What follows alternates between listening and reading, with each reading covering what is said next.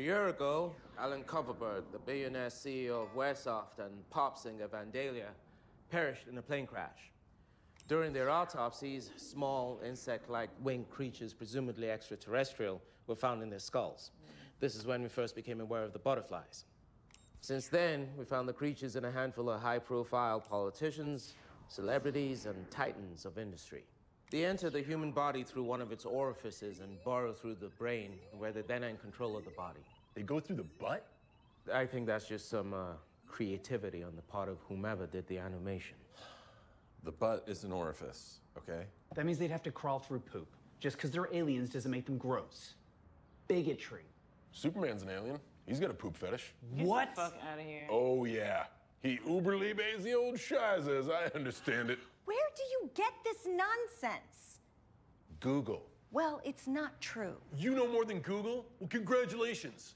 The butterfly's unique genetic structure and chemistry interact with the host bodies, giving them strength far beyond that of a human being. What's the chimp for? Chimpanzees have 4 times the strength of human beings, so they're both strong. Yeah, and we're supposed to get that just by looking at this diebeard? I thought that man and the chimp were friends. I was thinking they were about to go on an adventure together. This viscous amber fluid has been found on the premises of all the dead butterflies. Lab studies show the fluid's genetic structure is dissimilar to anything on this planet. The fluid seems to be the butterfly's only food source, which makes what Leota discovered last night potentially significant. This was on the bulletin board in the Goff home. Leota noticed that this is also where Annie Sturphausen was employed. You fucking suck at PowerPoint, diebeard! Yeah, well, you can do it next time.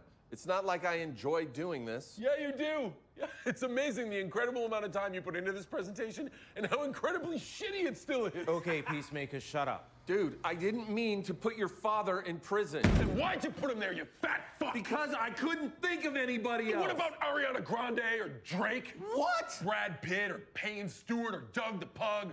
Khloe Kardashian, the Red Tiger from Voltron, Fran Tarkenton, Joe Montana, Joe Montana, Eddie Murphy, Michael Jordan, Michael B. Jordan, BTS, Eugene Levy? Fuck, dude. John Lovitz? Shut the fuck up and listen, man. I'm giving you a list of people you could have done. Danny DeVito, Will Ferrell, Howard Stern, Baba Booey, Robin Ophelia, Quivers, Alice Cooper, Ozzy Osbourne, Sharon Osbourne, Bill Cosby. He just got out. He's got time on his hands. Amy Winehouse. Dude, Amy Winehouse is fucking dead. Optimus Prime, Shipwreck, Cobra Commander, the fucking cunts from Riverdale.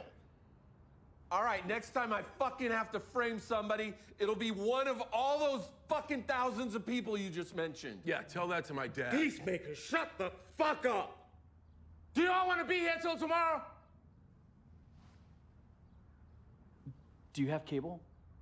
So I don't want to stay here overnight if there's no cable. Fargo's on tonight. It was a rhetorical question. Oh, okay. Well, then I changed my answer to just ignoring the question. Not another word. The point is, the raw amber fluid is potentially processed and bottled at Glantai Bottling Company. Glantai is in Little Cork, about 2 hours northwest of here. So y'all are gonna take a field trip and see what you can find out. I'm gonna stay back and deal with the White Dragon situation. Nice penmanship, asshole. And Fargo's not on till tomorrow night, you fucking nerd. Do you really want